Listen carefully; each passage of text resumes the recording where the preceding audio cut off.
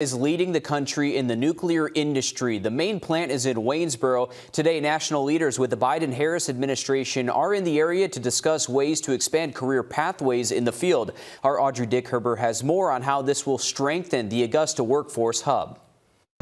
It took over 9,000 people to create these at the largest clean energy plant in the United States, having a big impact across the country and across the state. They're also hoping to have an impact here locally on future generations. Powering homes and opportunities.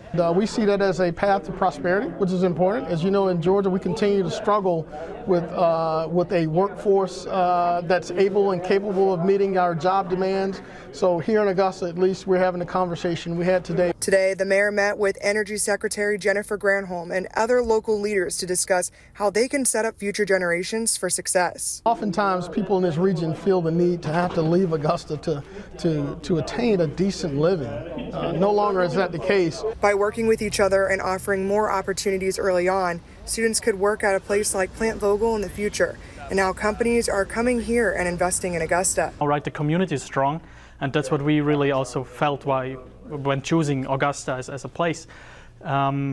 We see that there is a lot of collaboration that wants to be done between colleges, between businesses, and that's what we want to strengthen as well in the future. GF Casting Solutions is bringing 350 trade jobs to help build electric cars by 2026.